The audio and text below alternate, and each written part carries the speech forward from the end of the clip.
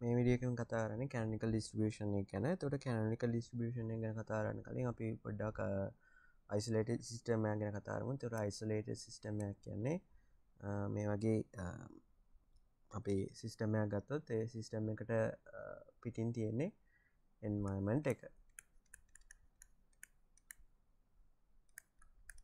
එතකොට practically කියන්නේ අපිට ප්‍රායෝගික වශයෙන් මේ isolated system තියෙන්න බෑ. එතකොට හැම වෙලේම මේ environment එකත් එක්ක මෙයා heat එක මෙයාගේ energy එක exchange කරගන්නවා. එක්කෝ heat එකක් විදිහට එක්කෝ මොනවා හරි ශක්තිය ආකාරයක් විදිහට environment එකත් එක්ක හුවමාරු කරගන්නවා. එතකොට මෙතනදී අපි මෙන්න මේ සිස්ටම් එක ගොඩක් පොඩි මේ එන්වයරන්මන්ට් එකත් එක්ක සලකද්දි. එතකොට ඒක නිසා අපි එන්වයරන්මන්ට් එක හීට් රිසර්වර් එකක් හැටියට අරගෙන මේ හීට් රිසර්වර් එකත් එක්ක තර්මල් කන්ටැක්ට් ඉන්නවා කියලා අපි කන්සිඩර් කරනවා මේ සම්පූර්ණ සිස්ටම් එකම.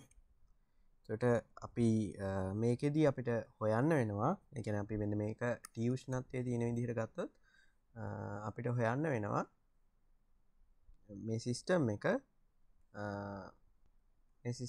තියෙන ස්ටේට් එක එනර්ජි එක මේ එනර්ජි එක ER වෙන විදිහට තියෙන R ස්ටේට් එක හොයන්න වෙනවා. එතකොට මේ R ස්ටේට් එක අපිට හරියටම කියන්න බෑ. එතකොට මේ R ස්ටේට් එක හරියටම කියන්න බැරි නිසා අපි ඒකේ probability එක තමයි කතා කරන්නේ. ඉතින් මේ probability එක තමයි අපි හොයන්න යන්නේ මේ canonical distribution එක use කරලා. එතකොට canonical distribution එකේ අපි මේ probability කාර්යය දක්වනවා PR කියලා. එතකොට මේ PR කියන එක අනුලෝම සමානුපාතික වෙනවා Boltzmann factor එකට. Boltzmann factor එක කියන්නේ e to the power minus beta ER. මේ beta කියන්නේ එක බෙදීම KT. එතකොට එක බෙදීම KT කියන්නේ K කියන්නේ Boltzmann constant.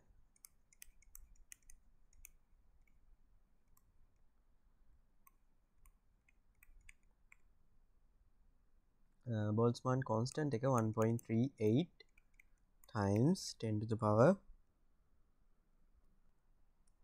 minus 23 joules per Kelvin. එතකොට ඊළඟට අපි බැලුවොත් මේ T කියන්නේ absolute temperature එක. එතකොට ඒ ටික තමයි අපි define කරන්න අවශ්‍ය වෙන්නේ මේ distribution එකේ. එතකොට මේක තමයි අපේ canonical distribution එකේ සමීකරණය වෙන්නේ. එතකොට canonical distribution එක අපි තවදුරටත් මේක සුළු කරන්න පුළුවන්. එතකොට අපි දන්නවා අනුලෝම සමානුපාතිකයක් නැති කරන්න අපි constant එකකින් වැඩි කරන්න ඕනේ. එතකොට constant එක අපි c කියලා ගත්තොත් e to the power minus beta ER කියන එක එනවා. එතකොට ඉතින්දී අපිට පුළුවන් summation ලකුණ ගන්න. summation PR සමාන වෙනවා summation of c times e to the power minus beta ER විදිහට. එතකොට අපිට මෙතනදී normalization condition එක use කරන්න පුළුවන්. අපි දන්නවා probabilities වල එකතුව වෙන්නේ එකක් කියලා normalization condition එක යටතේ. normalization condition. එතකොට මෙතනදී අපිට පුළුවන් c times e to the power summation of e to the power minus beta ER කියන එක හොයන්න. එතකොට මෙතන c කියන්නේ එක බෙදීම summation e to the power minus beta ER. එතකොට අපිට පුළුවන් probability එක ලියන්න PR කියන එක c අපි දන්න c වතාවක් summation c වතාවක් e to the power minus beta ER විදිහට තමයි තිබුණේ. එතකොට අපිට මෙතනදි පුළුවන් c වෙනුවට අපිට ලියන්න පුළුවන් එක බෙදීම e to the power minus beta ER කියලා. එතකොට අපිට අන්තිම equation එක ලැබෙනවා e to the power minus beta ER divided by summation of e to the power minus beta ER කියලා. ඉතින් මේක තමයි අපේ canonical distribution එකේ equation එක වෙන්නේ.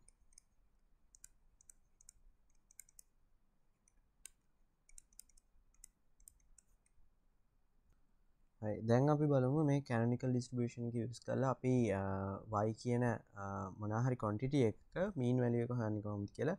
එතකොට අපි ගත්තොත් y කියන bar එක y bar එක. එතකොට අපි දන්නවා summation of yr PR හැටියට තමයි එන්නේ. එතකොට මෙතනදී PR කියන්නේ අපි දන්නවා yr times e to the power minus beta ER divided by summation of e to the power minus beta ER. එතකොට මෙතනදී අපිට y bar කියන එක ලියා ගන්න පුළුවන් summation of yr e to the power minus beta er divided by summation of e to the power minus beta er. මේ විදිහට තමයි mean value එකක් හොයන්නේ. ඊළඟට අපිට වැදගත් වෙන දේ තමයි මේක තමයි විශේෂයෙන්ම වැදගත් වෙන්නේ partition function එක.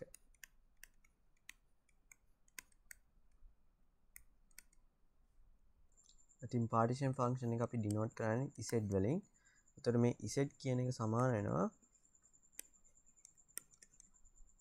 summation of e to the power minus beta er වලට.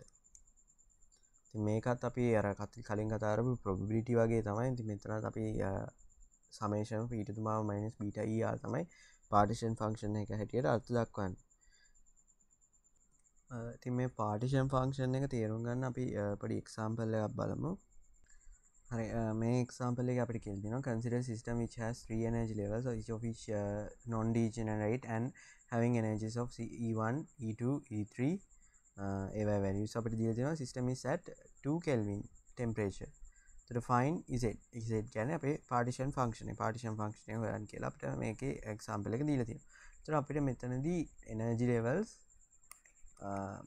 තුනක් තියෙන system එකක් තමයි අපිට දීලා තියෙන්නේ. ඒතර මෙතනදී මෙන්න මේ non degenerate කියන්නේ ඒකෙදී අපි ශක්ති මට්ටම ගත්තොත් එක සමාන කියන අපි ඒක පස්සේදී කතා කරමු degeneracy කියන එකේ යටතේ.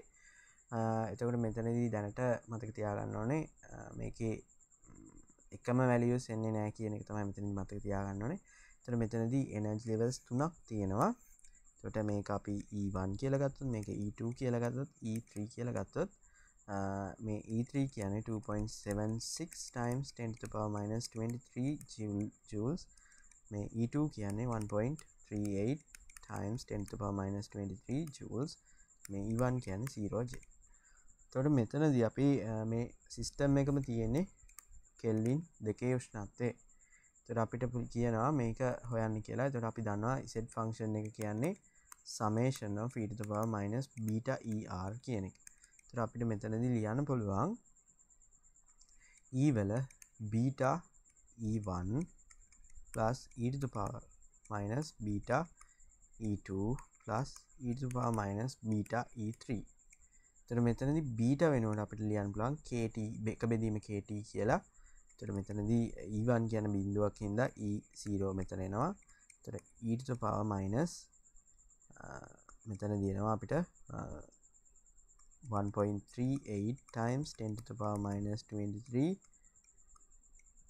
divided by 1. බීටා කියන්නේ එක බෙදීම kt එක බෙදීම kt කියන්නේ kt k කියන්නේ Boltzmann constant එක. අපි Boltzmann constant එක දන්නවා value එක 1.3යි වැඩි කිරීම 10^-23යි joules per kelvin. ඒක වැඩි කරන්න ඕන 2 kelvin වලින්. මොකද kt කියන්නේ temperature එක අපිට දෙන්න 2 kelvin කියලා. ඒතර මෙතනදී අපිට එනවා මේ 1.3යි 10 වැඩි 10^-23 බලයේ කැපිලා යන දෙකේම numerator එක denominator එක ඉතුරු වෙන්නේ අපිට එක බෙදීම 2 e වල ඍණ එක බෙදීම 2 තමයි ඉතුරු වෙන්නේ. ඊළඟට අපිට ඊළඟට ඒ විදිහටම අපි සුළු කරගත්තොත් එතනත් වෙනවා අපිට e වල ඍණ 1. එතකොට අපිට එන්නේ z function එකට 1 ධන e වල ඍණ භාගය ධන e වල ඍණ 1. canonical distribution එකේ අපි කතා කරා මෙන්න මේ මොකක් හරි r state එකක තියෙන probability එක හොයන්න ඕන කියලා. එතකොට මෙතනදී අපි system එක E1 energy එකක් තියෙන විදිහට මේ state එකේ තියෙනවා කියලා ගත්තොත් එතකොට අපි මේ probability එක හොයන්නේ P1 සමාන වෙනවා e to the power minus beta e1 divided by z function එක. කියන්නේ අපි දන්නවා summation of e to the power minus beta er තමයි එන්නේ. මෙතනදී z කියන function එකෙන් බෙදන්න පුළුවන්. ඒතර අපිට මෙතන z function එක හොයාගත්තා. එතකොට මෙතනදී e1 කියන්නේ ඇත්තටම 0. එතකොට අපිට එන්නේ මෙතනදී එන්නේ එක බෙදීමේ z function එක එක ධන e to the power minus 1 half plus e to the power minus 1 e1. එතකොට මේක තමයි මෙන්න මේ E1 ශක්ති මට්ටමක් තියෙන විදිහට මේ සිස්ටම් එක මේ ස්ටේට් එකේ තියෙනවා නම් එන probability එක තමයි මේ තියෙන්නේ. right. ඊළඟට කතා කරන්නේ degeneracy කියන එක ගැන. එතකොට අපි කලින් example එකේදී දැක්කා non degenerate කියලා. එතකොට මෙතනදී අපි degeneracy අවස්ථාවක් තියෙනවා නම් අපි මෙන්න මේ gn කියන quantity එකෙන් වැඩි කරනවා මෙන්න මේ e to the power minus beta en කියන energy එක. එතකොට මෙතනදී අපි ගත්තොත් quantum states මේ gn කියන අතරම quantum states having same energy. අපි කලින් අර tables වලදී දැක්කා අපි අර total energy එක හොයන වෙලාවේ අපි දැක්කා -2 mu b කියලා -2 mu beta එතකොට -2 mu beta ඒ විදිහේ අපිට තුනක් තිබුණා. එතකොට +2 mu beta ඒ විදිහේ තුනක් තිබුණා. එතකොට මේවයි තියෙන්නේ එකම ශක්තිය. එකම ශක්තිය තියෙන අපි ගත්තොත් 1 2 3 කියලා මේ quantum states තුනටම එකම ශක්තිය තියෙනවා. එතකොට මෙතනදී මේක එක energy level එකක්. -2 mu b කියන energy level එක -2 mu b කියන energy level එකේ තියෙන quantum states තුනක් තියෙනවා. එතකොට මෙතනදී degeneracy value එක වෙන්නේ 3ක්. එතකොට මේ වගේ අපිට degeneracy අවස්ථාව define කරන්න පුළුවන්. එතකොට example එකක් බැලුවොත් අපි energy levels ගත්තොත් E0 සමානයි 0j තියෙනවා. එතකොට E1 සමානයි 1.38 අපි කලින් කතා කරපු example එකම තමයි -23 joules. E2 කියන එක තියෙනවා 2. E1 කියන එක විතරක් ඇති.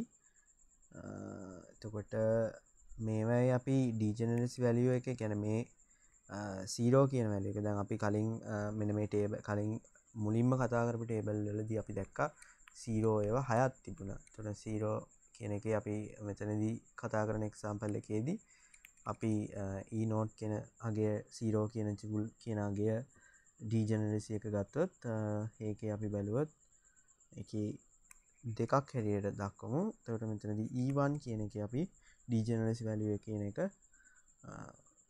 3ක් කියලා අත් දක්වමු. එතකොට මෙතනදී අපිට z එක ලියන්න වෙන්නේ දෙවාරයක් e to the power minus beta e0 plus 3 times e to the power minus beta e1. e1 කියන එක අපි ලියා ගන්නවා. එතකොට මෙතනදී 2 times e to the power minus e to the power 0. එතකොට මෙතනදී 3 times e to the power minus beta e1 කියන්නේ minus half. මේ විදිහට තමයි අපේ set function එක ලැබෙන්නේ.